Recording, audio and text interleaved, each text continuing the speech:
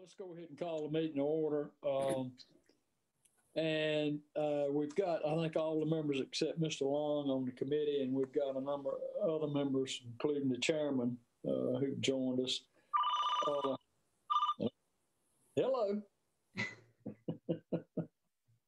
And Patrice is not here today, so Kyra is filling in for her, Kyra Boyd, and is going to do the roll call for you. Okay, fire away. Okay, Kyra. Morning. Here. Present.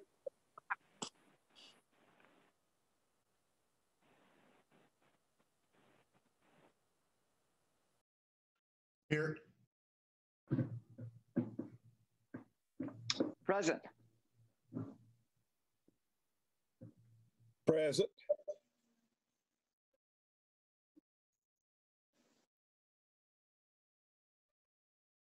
Present. Here.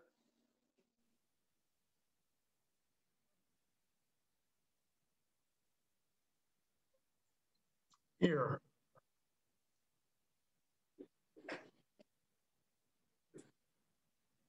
Okay.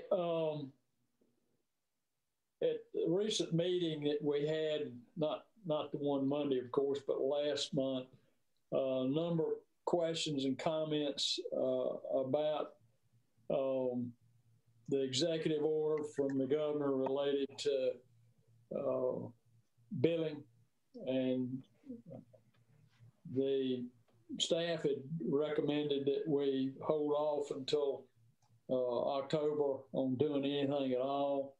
I think there were some concerns and questions about, at least we need to have a conversation about that issue. So Courtney has put together an agenda. I think everybody's probably got a copy of that. And the first item is going to be the impacts from the executive orders, the governor, and where we are in that process. We'll open it up and just go from there. So, Courtney, I'm going to throw it back to you and let y'all bring it up to date. Okay. I'm sorry if I seemed distracted. Mr. Long just sent me an email, and he's trying to get on. So I'm going to let Mike Stover try to get in touch with him and help him on. And so we'll keep things rolling. But yeah, so let me share my screen.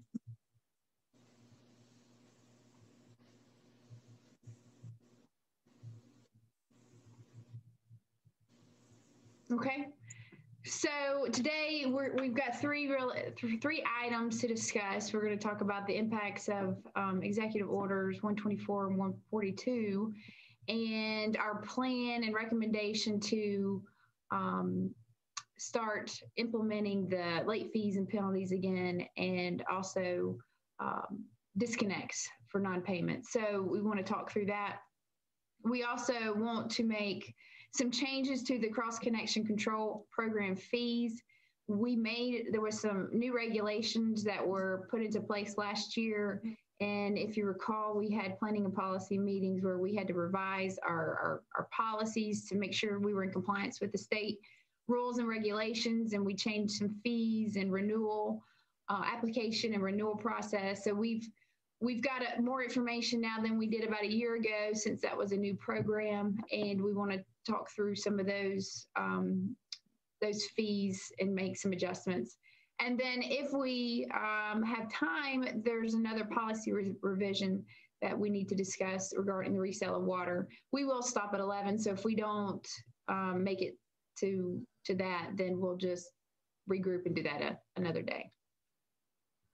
So I'm going to turn it over to Mike Corvesto. I did want to, before we get started, just like I normally do, so the commission members will know who's on the call. We do have Damon Duquesne, you heard him, Assistant City Manager, and Kyra Boyd, who's part of our communications team, filling in for Patrice. Mike Corvesto, Deputy Director, Michael Stover, Assistant Director, Lisa Saunders, Chief Financial Officer, Marilena Jensen Guthold, assistant city attorney. We have Tommy McEwen, who's our cross connection control supervisor. He's on the call. And then also Nora Cowan, who's our billing supervisor, billing manager. So she's on the call as well. So with that, I will turn it over to Mike K, as I call him, and he can go over our first section. Okay, thank you, Courtney. Good morning, commission members. As Mr. Griffin mentioned, we wanted to give you an update on how we've been managing the financial impacts of the pandemic and what we're recommending moving forward based on what we've seen here and what some of our peer utilities are doing. So we did just want to run through the timeline of what has happened from our perspective. On March 13th of 2020, the Winston-Salem County Utilities suspended disconnections for non-payment and late fees. On March 31st of 2020, Governor Cooper subsequently issued Executive Order 124 to do basically the same to cover all utilities in North Carolina. On May 30th, Governor Cooper extended Executive Order 124 via Executive Order 142 until July 29th of 2020. And then on July 30th, the executive orders expired, allowing utilities to begin charging late fees and to begin disconnecting for non-payment once again. So some other ways that we address the potential impacts of the pandemic: back in the spring, the commission modified its policy in April to allow the utilities director to suspend disconnects and late fees and penalties in an event of force majeure. Also, given the unknowns associated with the governor's executive orders and those timetables, and as well as the economic and financial impacts of the pandemic, the Winston-Salem County Utilities revenue budget was, we put together a conservative revenue budget for FY21 that did not include any revenue from late payments, which was a reduction of $2.3 million.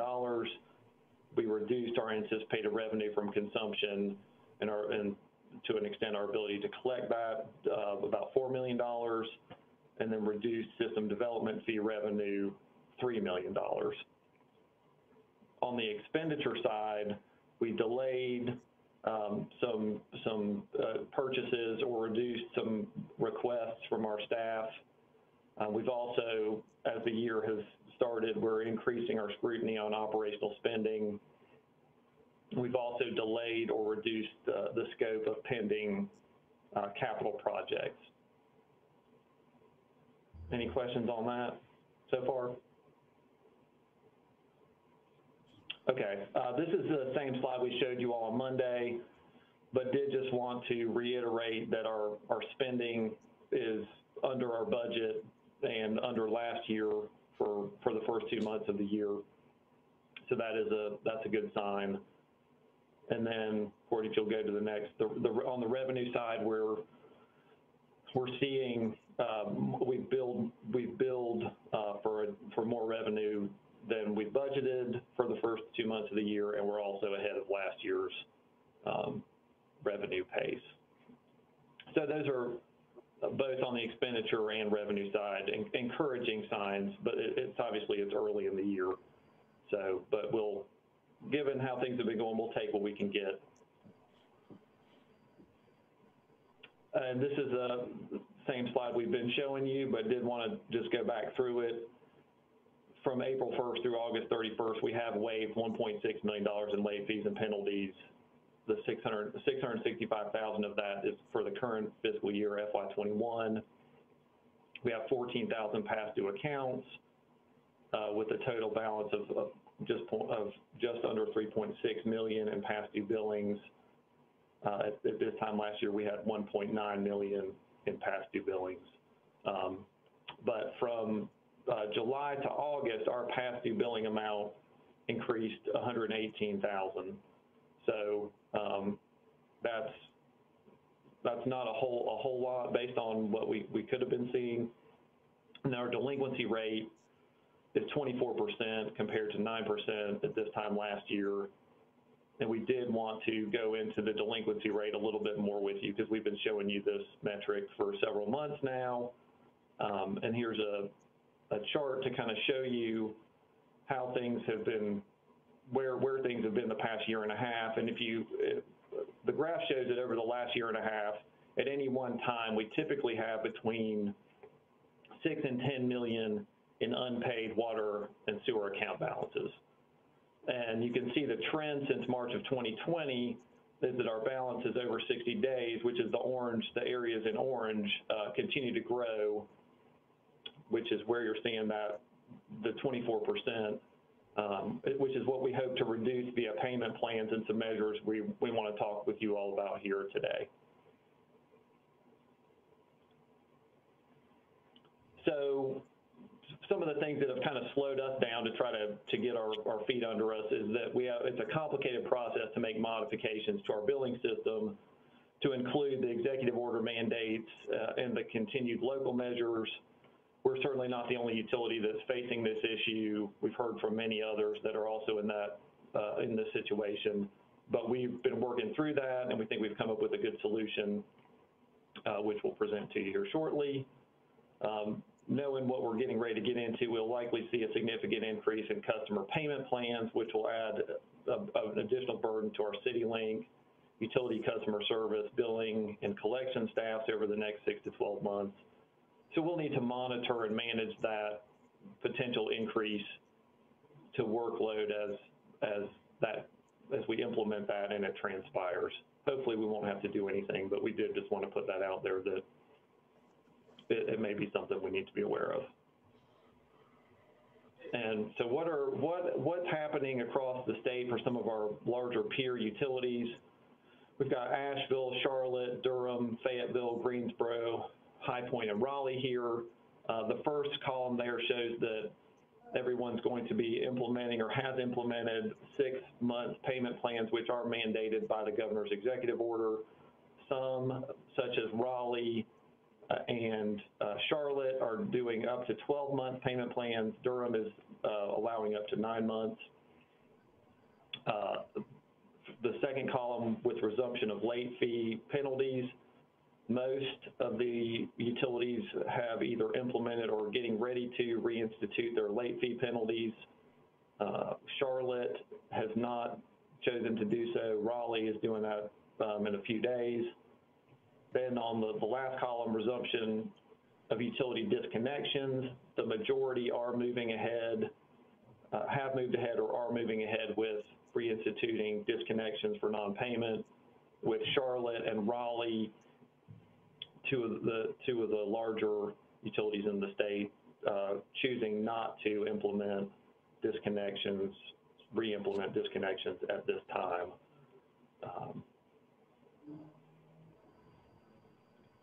So what we're recommending is to begin our payment plans in October, which we would propose a 9-month duration to kind of split the difference between the 6 and 12, which aligns very well with our fiscal year. We could wrap up most of them prior to the end of June. We would advertise and notify our customers via the website, social media, postcards, letters, have CityLink prepared to have a dialogue with customers. We would also be providing information regarding payment assistance programs. Experiment and Self-Reliance is our local community action agency that receives some federal funding for rent and utility relief for those impacted by the pandemic. That's something we direct folks who have problems paying their water and sewer bills to regularly, but they have additional funding now, so we will just continue to direct folks there, if they meet the requirements to get assistance, then Experiment Self-Reliance will be able to help them with their utility bills. We're proposing to reinstitute late fees in October. We believe that some customers are able to pay their bills, but are not necessarily, they don't have an impetus to at the moment, and we think that late fees will encourage customers to pay what they can, and also to set up a payment plan as well. And then we were looking to reinstitute terminations for non-payment in January, why not right now? Well, we're looking to give the customer some time to get some momentum and make progress towards making down their balances. And it also gives us a little bit of time to make sure our processes are working properly so that we're not out there causing any confusion for our customers or for our staff during that time. Okay, that was a lot of me talking. Thank you, Mike. Courtney, is Dwayne on yet? Yeah. Delete. Okay. I'm here. Okay, good. Any questions from any of the members of the committee? It looks reasonable to me. Yeah, I think so too. I had a quick question.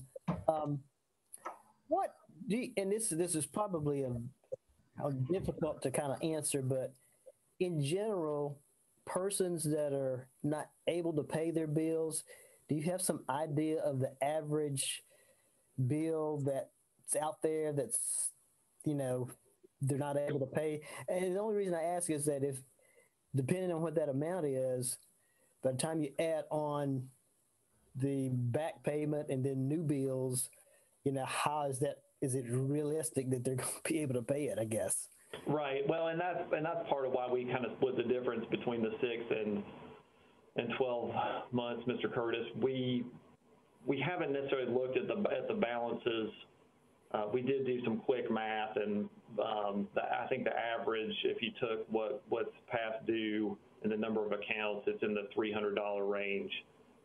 So we want to work with the customers, and I think getting the ball rolling and getting that dialogue going is going to help us and them. We understand that there are a number of people that are still going to have trouble paying their bills, but from what we've seen, and you know, basically we're not in a position where we can forgive any of the charges that people have accrued either during the pandemic or since. So we need to collect that, and we're trying to do this in the most, I think, reasonable and logical way that we can. But we do know that we're going to have to end up working with folks to make it work for all of us. Okay. In a question, in a non-COVID year, 2019, for instance, how many people would we cut off in a typical year for non-payment? That's a great question, Mr. Long, and I do not have that information in front of me. We have, typically we see a number of folks who we cut off more frequently than others, and then there are a number of folks that periodically, once a year, we'll end up cutting off. It is a fair number, but I do not have that. Okay, we can get to that number. I apologize. That's okay. So basically, with this plan, with the 9-month plan, it ends up looking like maybe a person would end up paying a third more of a bill than they normally would. Is that kind of what I'm saying here? Yes. I think depending on the bounce. Sorry, Mike. I was just, when you look at, if they had about $300 and you divide that over 9 months, you're right. It's about $33 a month, and then an average bill for a customer, bi-monthly bill, mm-hmm. We're saying is about $100 every 2 months. So they would pay $33 every month plus that $100 mm-hmm. every other month to kind of keep current. Right. Okay. All right. Thanks, Courtney. This is Harold. I got a question, and this is not probably a popular statement, but how long would Spectrum let somebody have TV at their house before they turned it off? And that's a luxury, not a necessity like we are. Understood, Mr. Day. And I think that's out there on the table. We're in a position where we can, reinstitute the terminations sooner, terminations for non-payment sooner. we just, based on the environment that we're all living and working in, we were proposing something that hopefully is reasonable and works well for both our customers and us, and that by the end of, with this plan, by the end of June, hopefully we have recouped the vast majority of those delinquent balances as we head into the new fiscal year. Hey, Mike, it's Chris Parker. Could you flip back to the previous screen showing what the other municipalities are doing? So the other major municipalities are resuming disconnects August, September, October. Most of them look like they have already instituted, except for Raleigh and Charlotte. Correct. Yes, other than Greensboro, which is coming. Yes.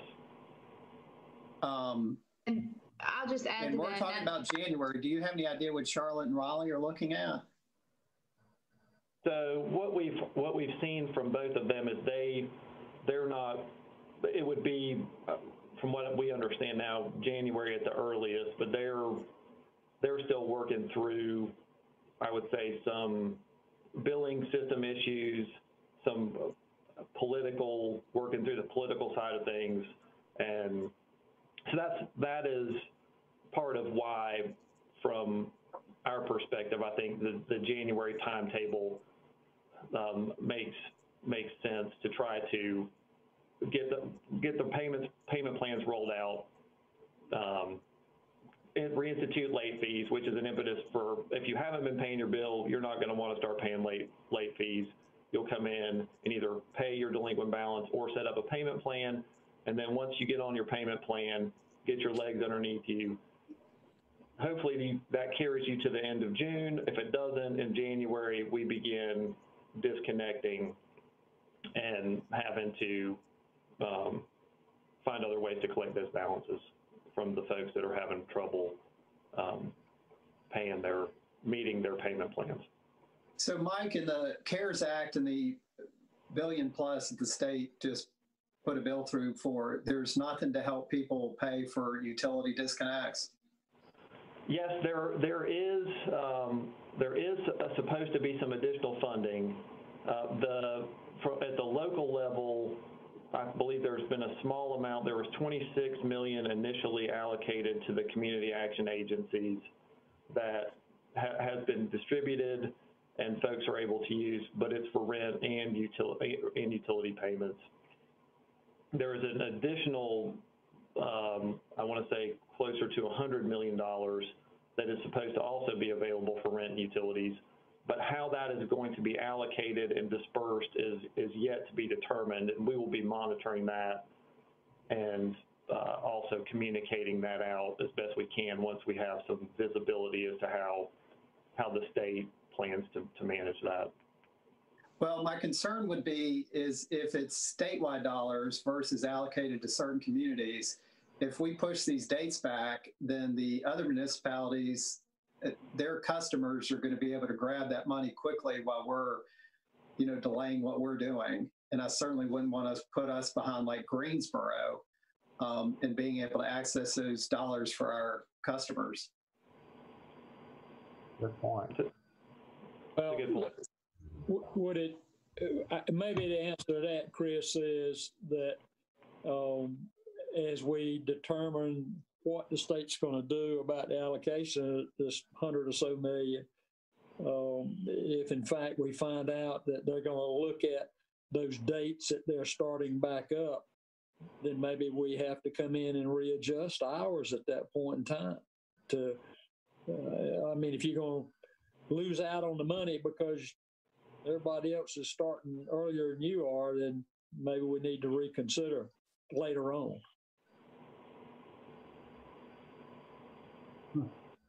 Mr. Chairman, I have a question. Have we felt any pressure from anyone yet about the resumption of utility disconnections or resumption of late fee penalties? Or has it even come up on anybody's screen yet? For example, the city council. Damon?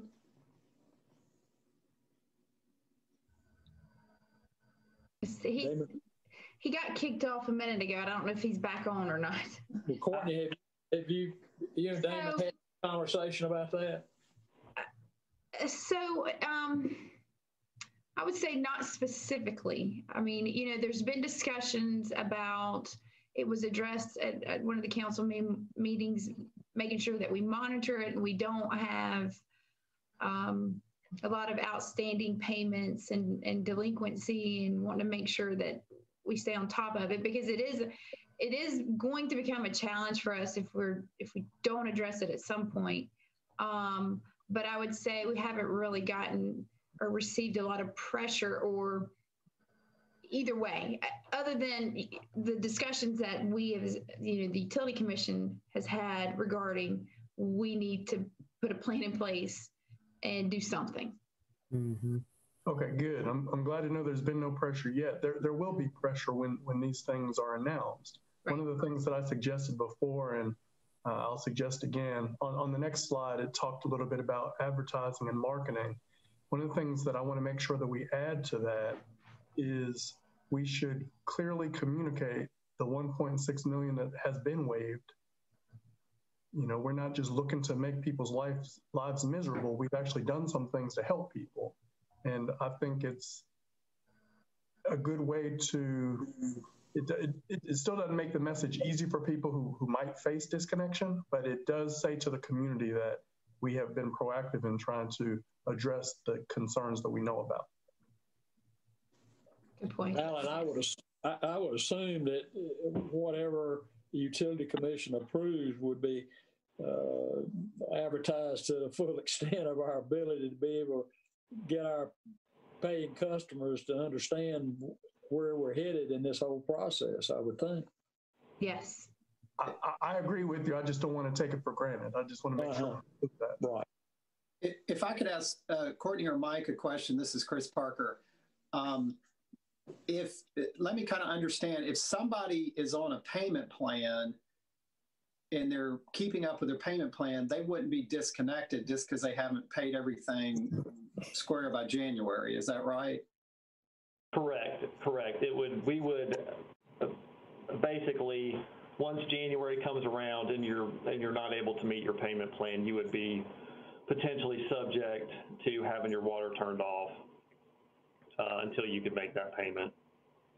So it sounds like I'll say the carrot and the stick on this. The stick on this is you need to get in a payment plan before January, or you're going to face termination, disconnection.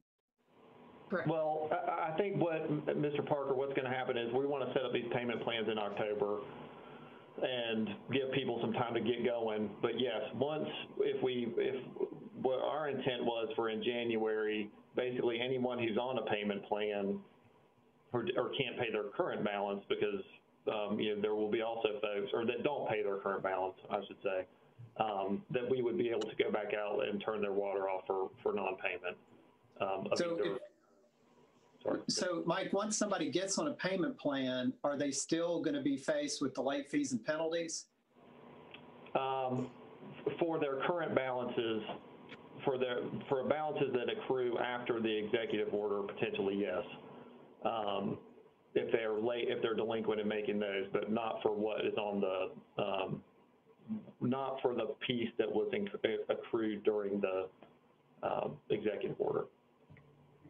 Not what they're paying back. This is Harold again. I got another thing we need to think about. Here it is chilly this morning, but by late October, November, people are going to turn their heat on. And that's another utility bill they're going to have, if not even considered right now. That's right. Yes. And the CARES Act funding that we've seen, just to reiterate, is for all utilities and also rent.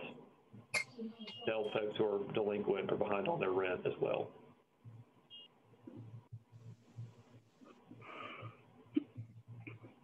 Any more questions? Tom, I've got one in terms of timing.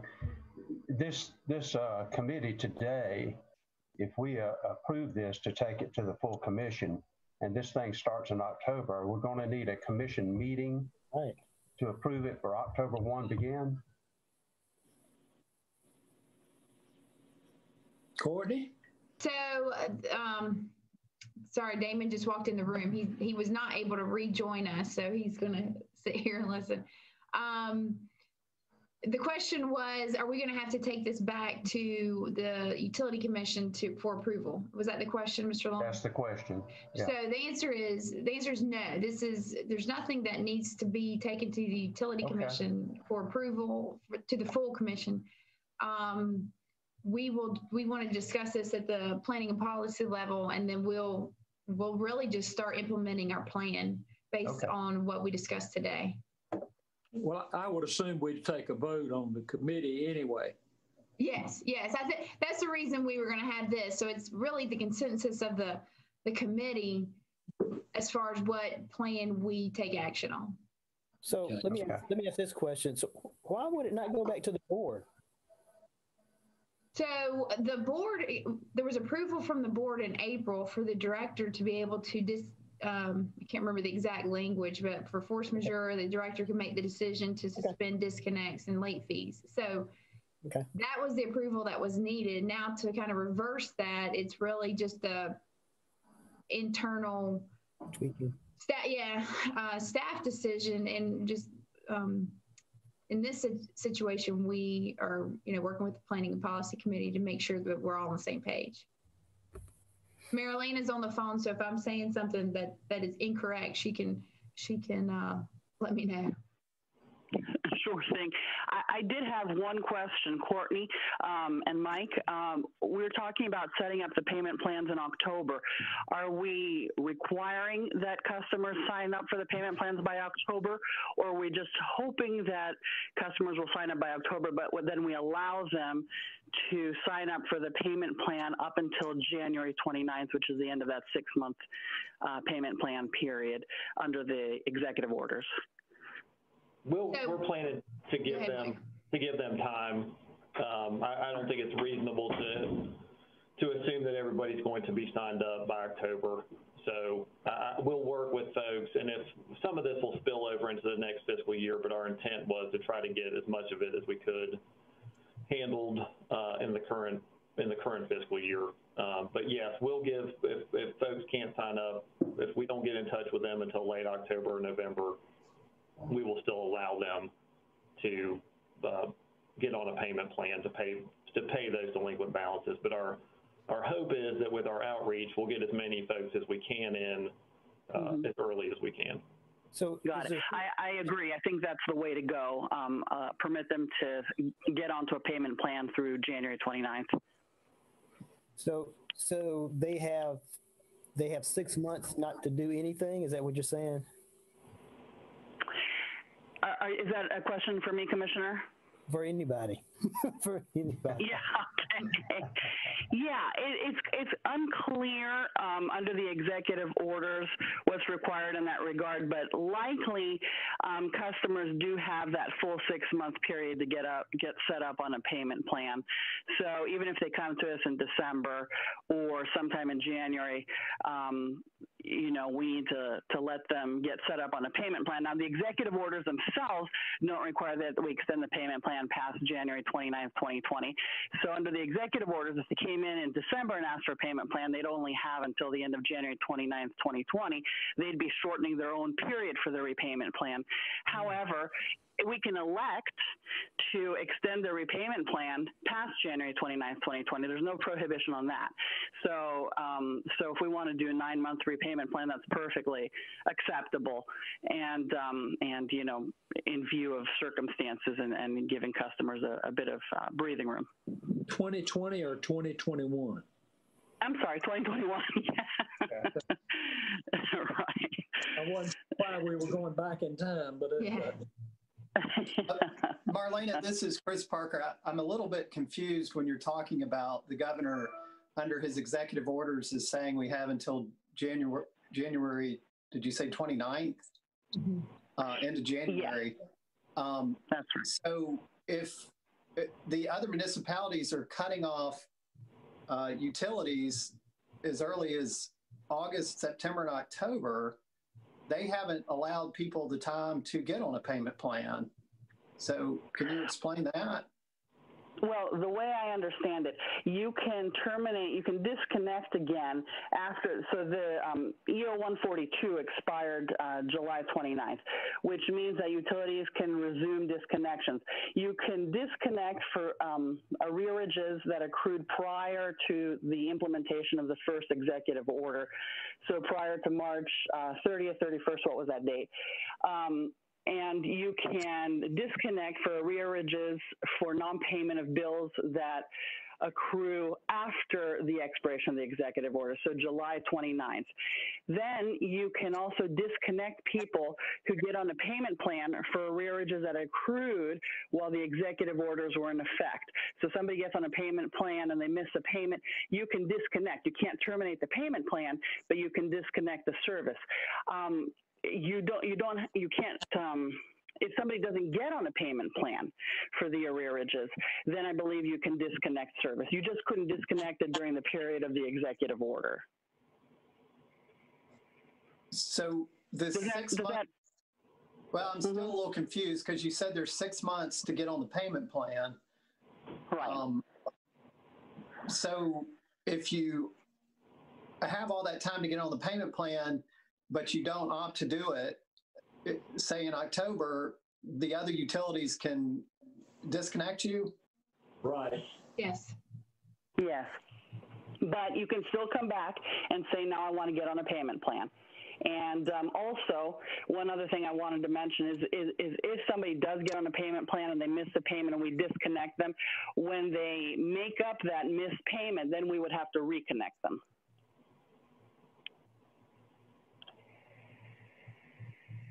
And how much warning would someone get on a disconnect? Mike or Nora can answer those. Yeah. Our normal process for disconnection. This is Nora.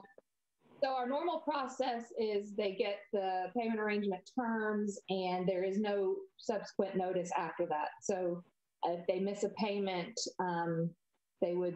the disconnect would be created and then they would get cut off. But part of our plan would be to make sure that they're aware of that up front. And we could certainly look at changing things, but that's what the system will currently do. And that's for a payment plan.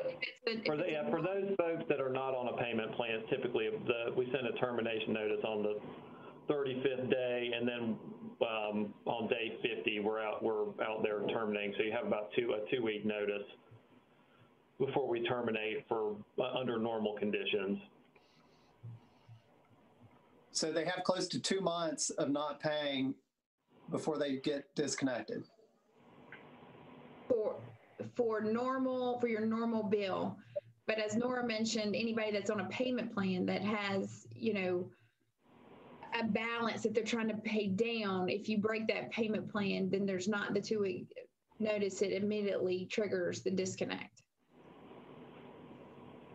Okay, I'm just trying to get clear on how far beyond January, if we decide on January, would actually somebody be disconnected? Right, yeah. I think and maybe Mike and Nora, because I'm not exactly sure what the billing system would be, but I'm assuming that anybody that has a bill that comes in after January 1st, or that a bill that's due January 1st or later, it would automatically trigger it. So, maybe 2 weeks into January, they could be disconnected. Yes. Yeah. Or if they were on a payment plan and it was due January 1st, then it'd be immediate. Yes, and we can work all that out and message that, let you all know what the logistics of that are ultimately going to look like. But if we said as of January 1, balances due January 1 are subject to termination for non-payment, it would be at least 2 weeks for our standard bill, and we're going to work out how we handle that with the new payment plan that covers the executive order, but it would likely be the same kind of time frame. Mike, I've got a question about financing. Have you looked at what projects that we're going to have to defer because of the overall loss of income for this whole process that we're going through? And is there anything that you and the team feel is something that we absolutely need to do that you're having to postpone that we've not heard about? Mr. Griffin, I'd yield to Courtney and Mike Stover on that, but from my perspective, I don't think we've seen anything thus far that would put us in that position as of yet, but we're obviously continuing to monitor that. Okay. Courtney? Yeah, I think we're continuing to monitor our expenditures. As you saw earlier, capital projects, we have delayed some and reduced scope. So we set our budget, numbers lower than normal. So we're continuing to operate under that, mode, and it hasn't. We've been able to continue this method, and it's not been a major concern at this point. Okay. All right. Any other questions? If you ask it, it may just make it more confusing. So how's the money the money from the state to help pay for bills? I guess past due bills. How is that money dispensed? Is it first come, first serve, or is it? I believe it is, Mr. Curtis. That's my understanding, is that with the conversation with Experiment and Self-Reliance, the folks there, that it's there until folks come in and use it, and it's all dispersed. So it is first come, first serve, and there, as we mentioned, it's also for rent, which I think is taking up a lot more of the funding than potentially the utility payments. Mike, do you know of other agencies that might have got some of that, for instance, crisis control? Mr. Long, I do not know of any others at this time. When the word came down from the state, it was just going to the community action agent, the local community action agency, which was Experiment and Self-Reliance. Now, some of those other nonprofits do have funding set aside to help people pay their utility bills as well, but it's not related to any CARES funding or COVID-19 relief specifically. So that in itself really is a incentive to go ahead and get started with your payment plan. Yes, and to get that message out there, please set up your payment plan. If you're having trouble, reach out to. Yes.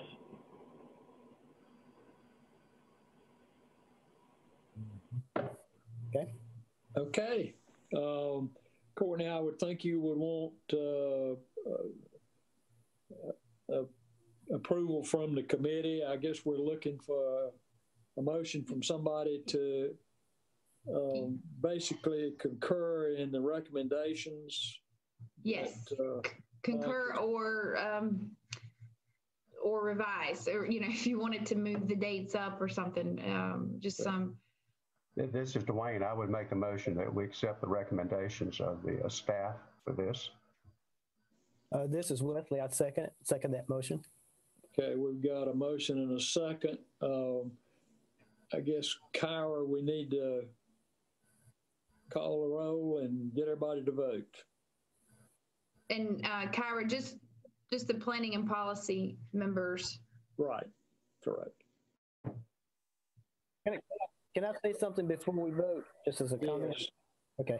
Now, I'd just like to say that I think that I appreciate the staff really looking at where we are, looking at the projects we have to postpone, but at the same time realizing that we have a little wiggle room to do what we're doing here to help people get through this thing, at the same time giving them incentives to start early on these payment plans to pay it back. And the reinstitution of the fees in October and the terminations from non-payment in January seems to really give them that incentive to go ahead and get this plan started now so that they can make sure they get the money that's out there And I agree with Alan. We really have to do a good job of the media in twofold. One is that the people know and understand so that they can go ahead and get started on these plans. And number two, so that the public in general understand what we're doing. And I think those are very key points. So anyway, that's why I support what the staff is doing. Yeah, we appreciate that. Well said. Roll call.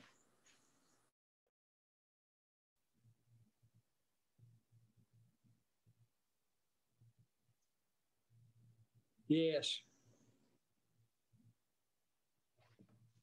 Yes. Yes. Yes. It's unanimous. Well, thank you for that. And we will start working towards, or actually not start, continue working towards, we're already doing a lot of work in the background trying to get ready for this. And so I do think it's important to make sure that our customers are notified, as has been mentioned, and we're giving them the proper notification. So we'll definitely, start doing that and putting that, publicizing that information. Okay. And Courtney, you want to move right on into the cross connection control? Yes, yes, Okay. Yes, sir. Okay, so Mike Stover is going to go over this section. Good morning, Commissioners. As many of you may recall, the North Carolina Administrative Code had changes that took effect regarding cross connections last July 1st, 2019. In November of 2019, the Commission adopted revisions to the water system policy resolutions to align with these new requirements.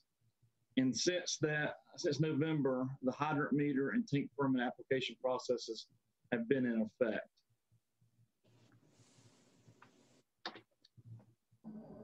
So since November of 2019, we've learned a few lessons. We've had growing pains with the development and construction community understanding the new requirements. We've had concerns over the fees being high. We've had concerns over the frequency of application periods compared to other utilities. So what we've done, our staff, Tommy's done a great job. He's reached out to our peer utilities across the state. You can see down below, we've reached out to High Point, Greensboro, Davison Water, City of Durham, Davie County Water, and Charlotte Water and Raleigh Water. And what we've concluded, everybody's doing things a little differently, but overall we've found the fees to be high, and we've found that our timeframes are more restrictive than others.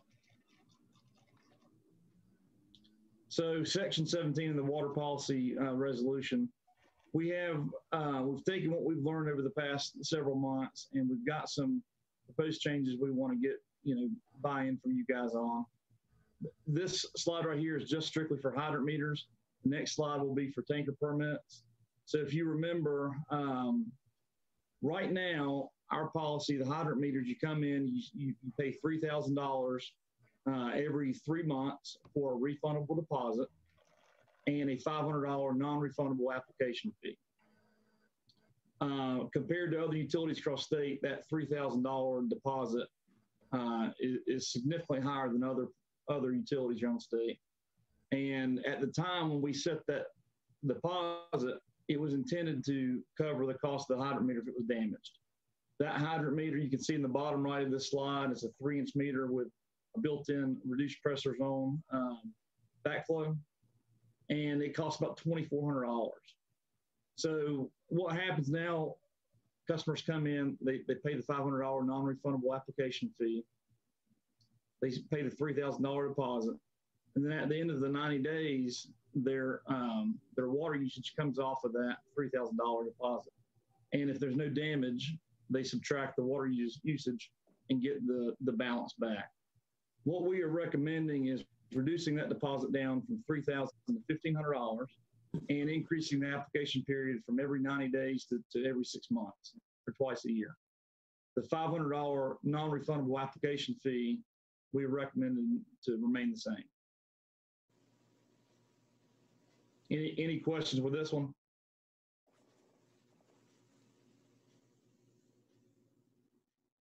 I think this is the last slide, then we can take additional questions. This slide is for the tanker permits. Did somebody have a question? We can come back to it. That's fine. Okay. Mm-hmm. So this is for the tanker permit process. Right now, it's $500 non-refundable application fee, which will remain the same, and then a $750 bulk water fee, which will remain the same. The big change here is extending the application period from every 6 months to once a year.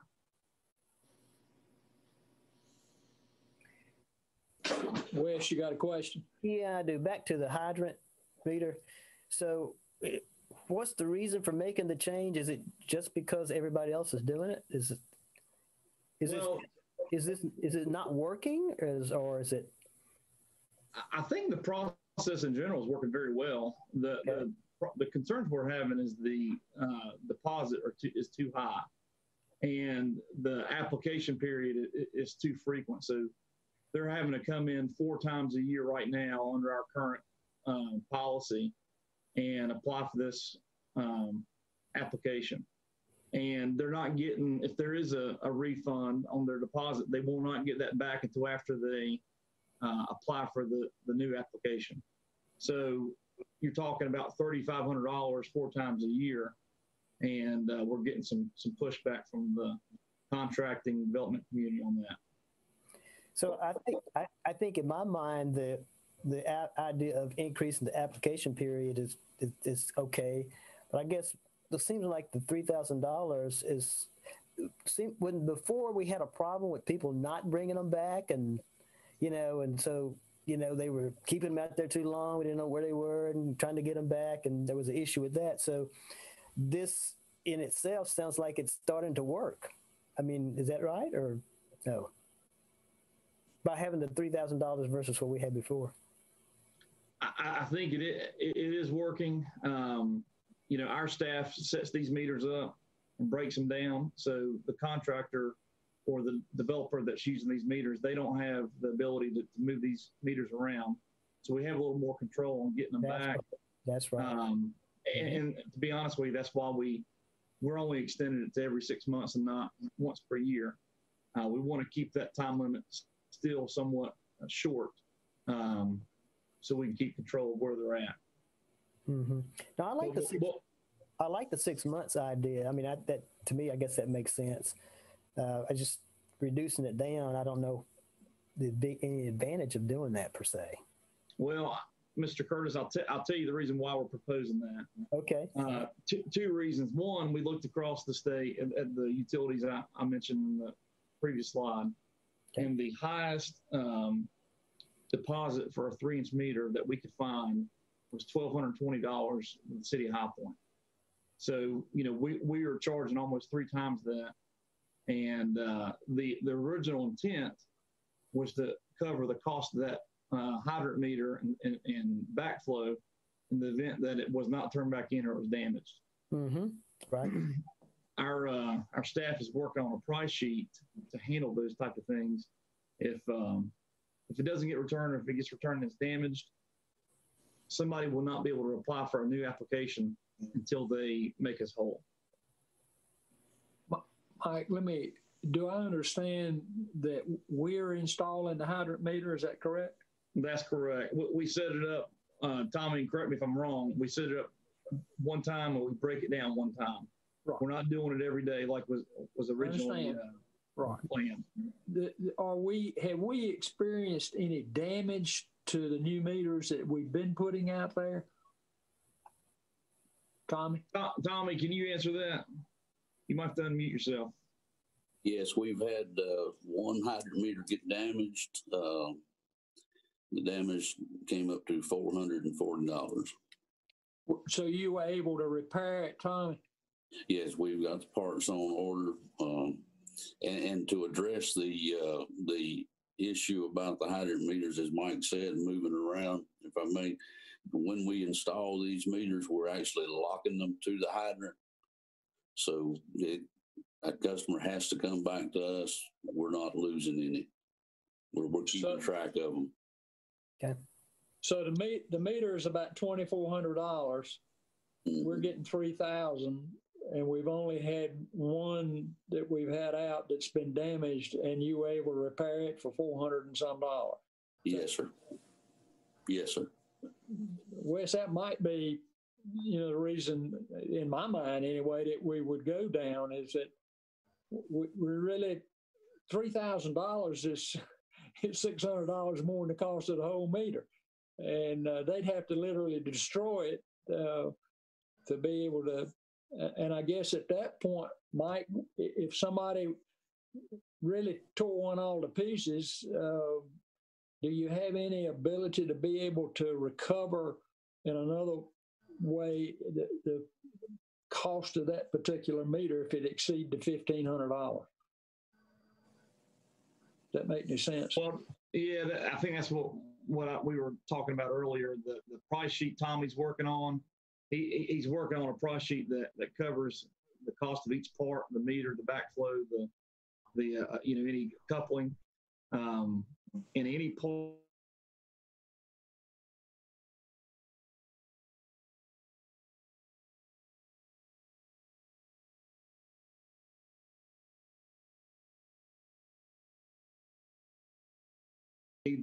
That meter, they're going to make us whole. And so far in the past year, I don't think we've had a major issue with that. Okay. Are you saying that you want to propose to include, in addition to $1,500, some language that covers if they damage it in some way, we repair it, that they pay the repair cost? Is that what we were doing?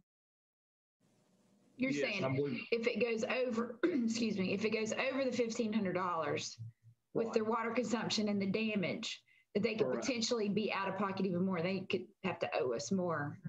Do you need us?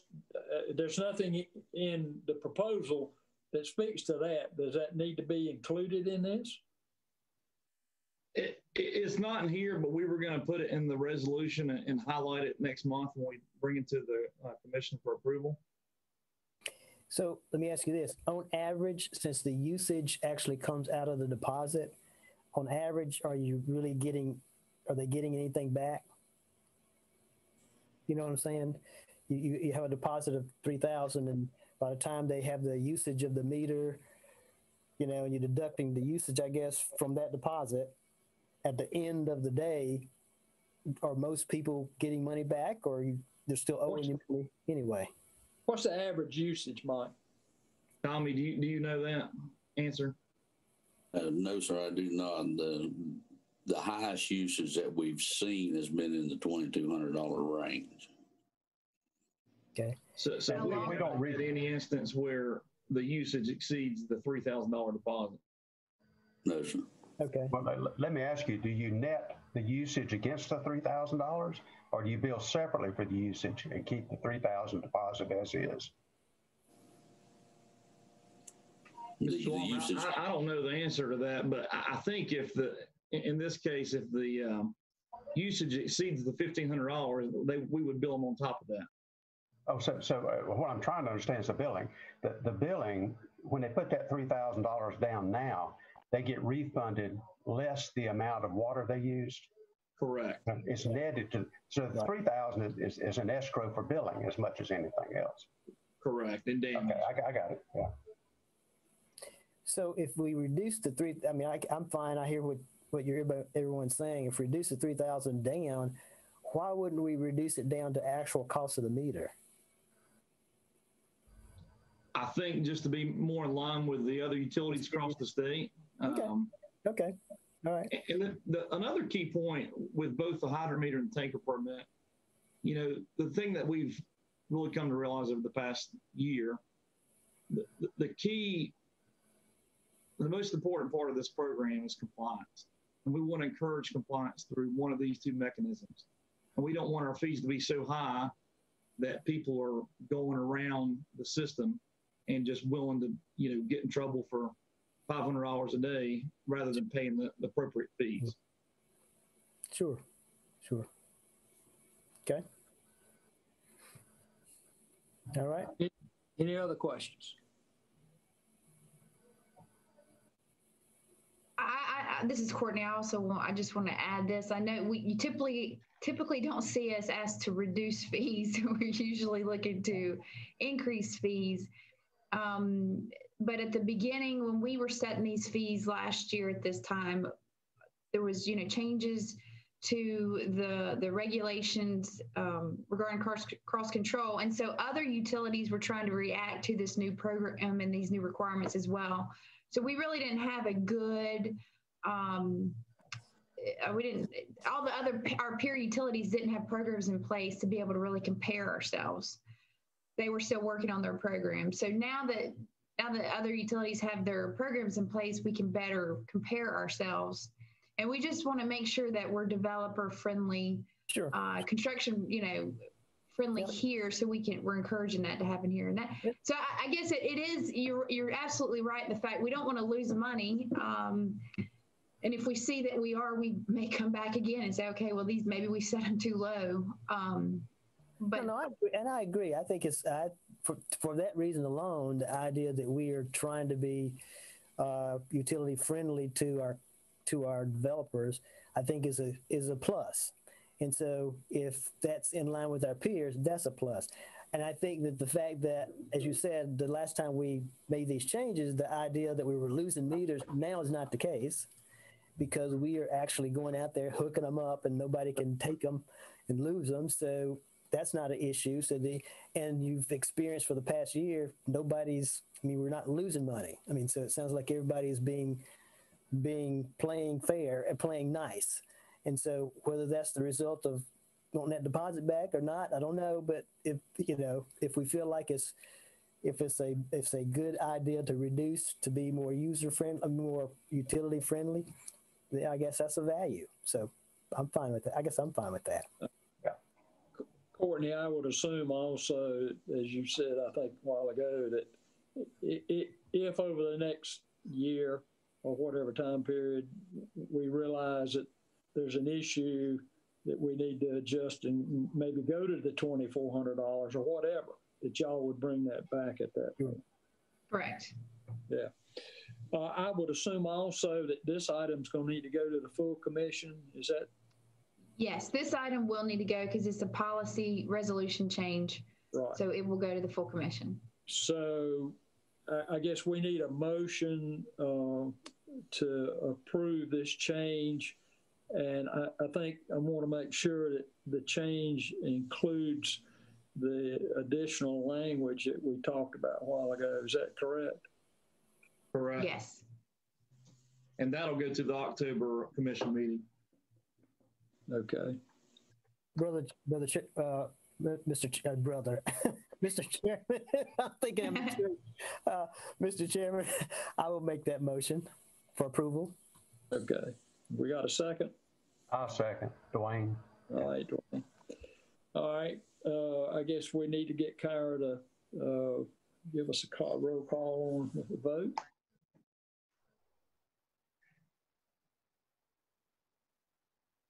Yes.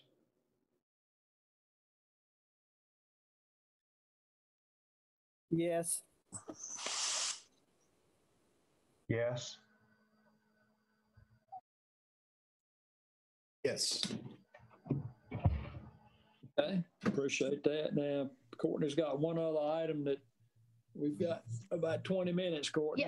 Yeah. So I'm hoping this one, I really just got one slide. So there is a section in our water system policy resolutions regarding resale of water. So it's the resale of a leaseor to a leasee. So if you can imagine an apartment complex or a condominium complex where we have a master meter, and then the owner of that complex wants to sub-meter the units.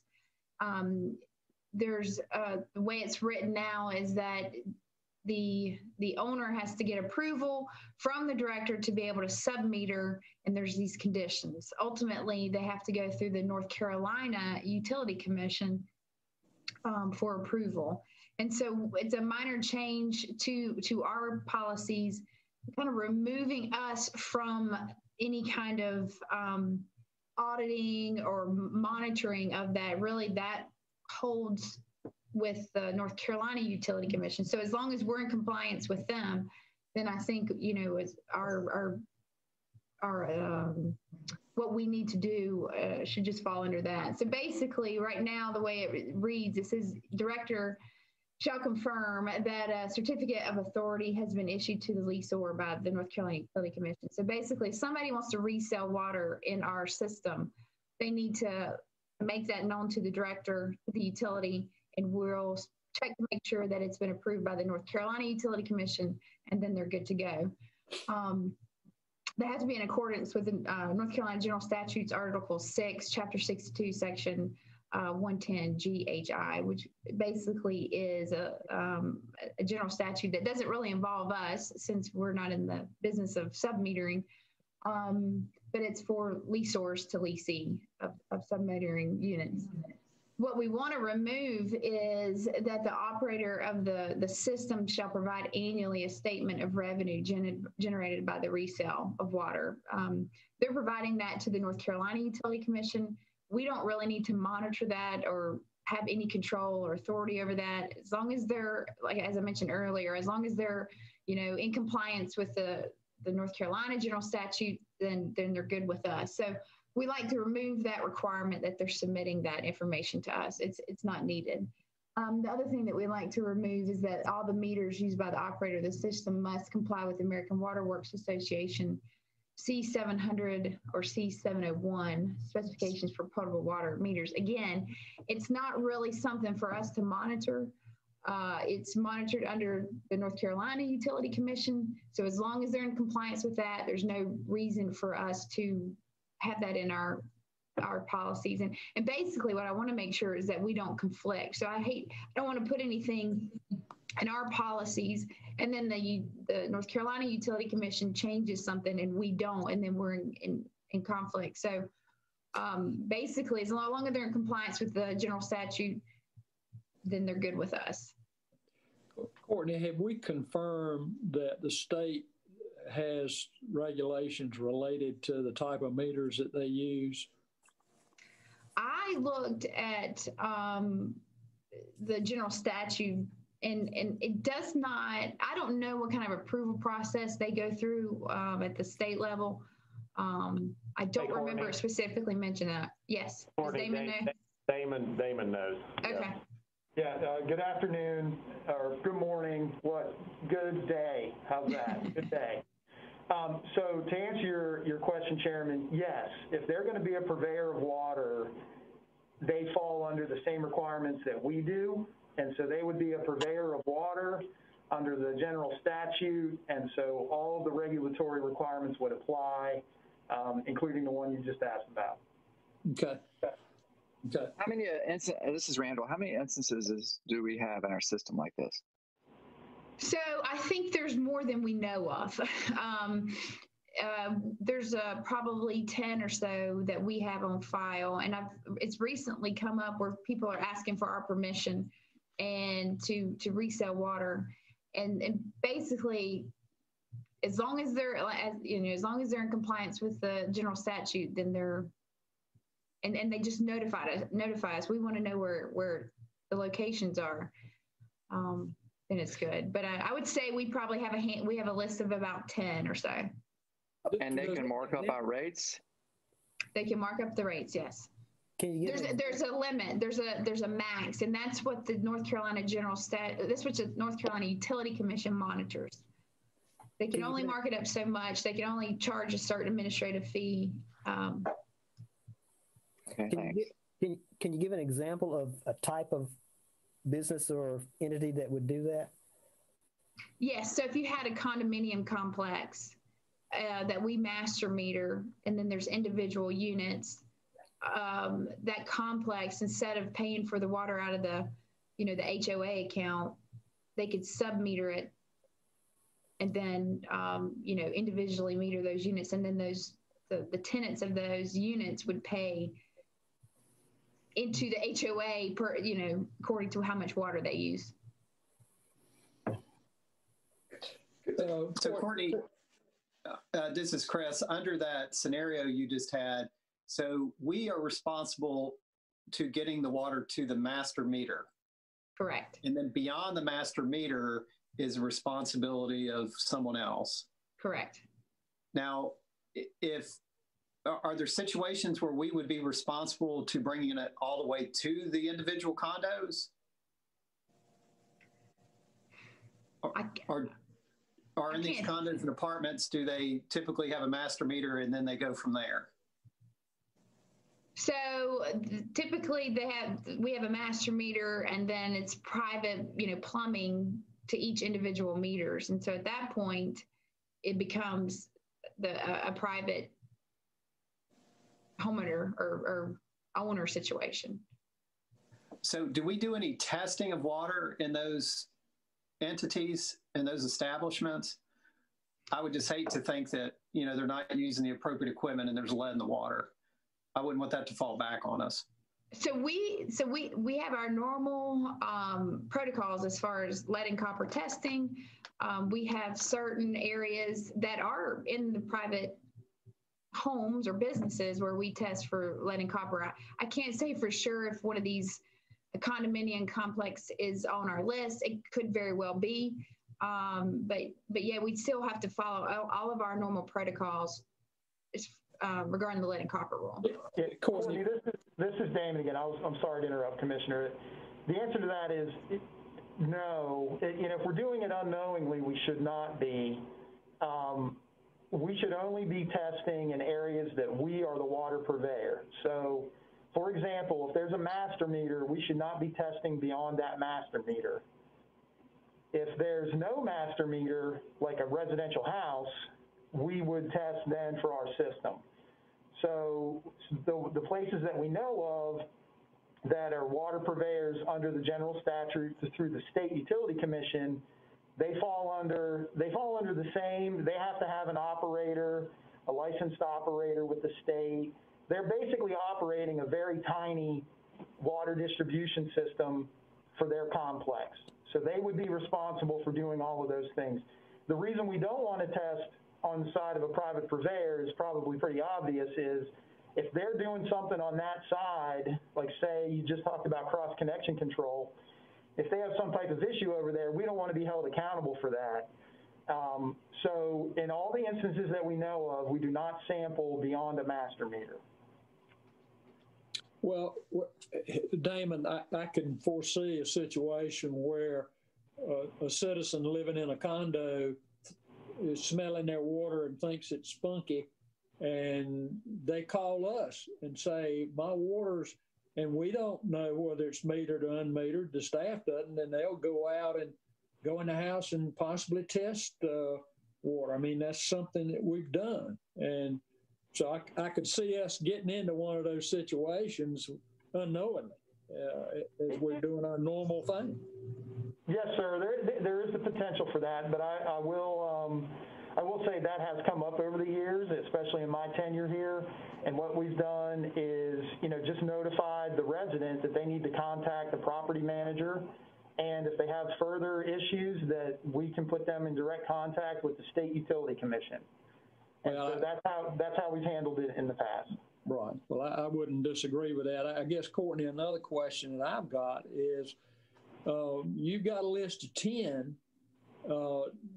Does the state keep a list of these systems in our? They should be, and that's a good question. I mean, and exactly, yeah, because I'm sure there's more than what we know about, and there could be some that the state doesn't know about. I'm sure. Unfortunately, but we can definitely call the State Utility Commission to see if there's a list that's within our area that we can get a copy of. Okay. I guess particularly folks on the committee, what we're really interested in is the fact that in our current policies, we've got us saying that those folks have to report to us, and that we're giving them certain requirements as to the type of meters they use, when in fact we probably need to distance ourselves from them, I guess is what you're doing, Courtney, wanting to remove these two statements. Yes, that's correct. That's absolutely correct. Any other comments about this? I've got one on the side. There seems to be some uncertainty about what we own and what we don't own.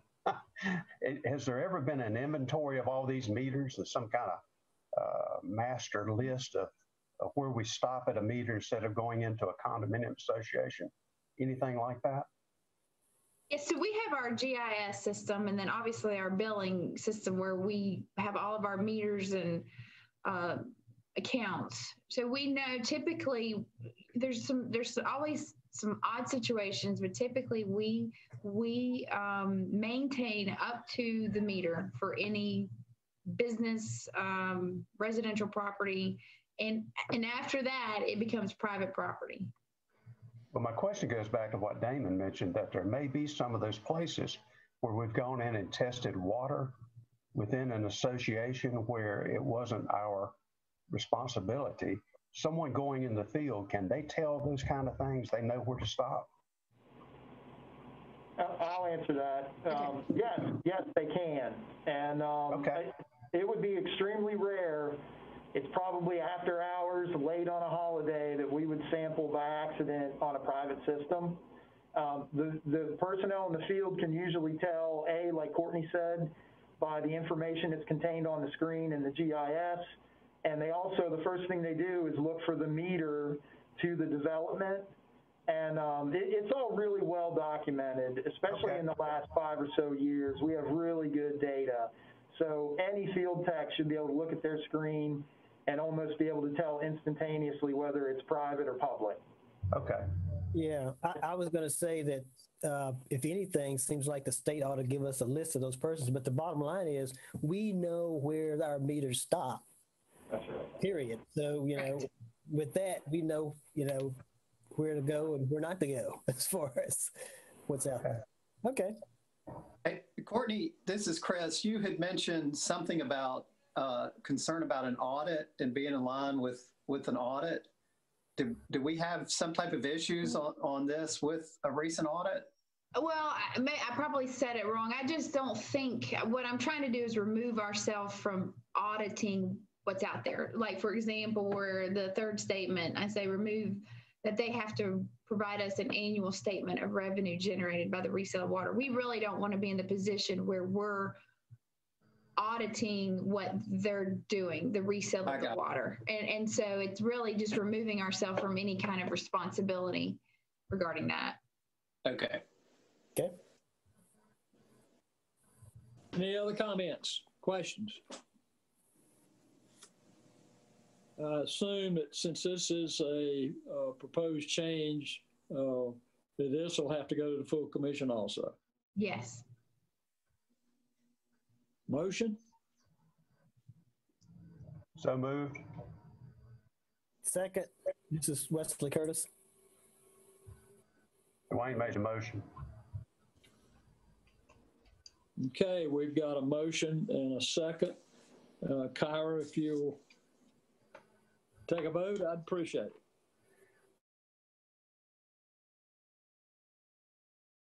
Yes.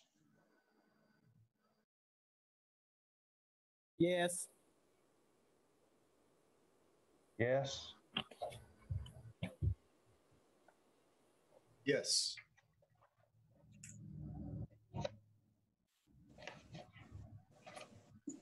Anything else? That's all we had for you today. Any other comments from anybody? Need a motion? Motion to adjourn. And seconded. Is that unanimous? Do we got to have a roll call on that too? I think we're good, but Marilena will stop me if we're not. Yes, roll call, please. Tom, I thought you were going to get away with it. Sorry. And no thumbs up either. Thank you. I'm going to say no. I want this going. Go ahead. Yes. Let me think about it. Yes. Yes. Yes. Mm-hmm. Yes. Okay, well, we are adjourned. Thank you for your time today. Appreciate it. Thank you. Well done, everybody. Take care. Bye. Good job, staff.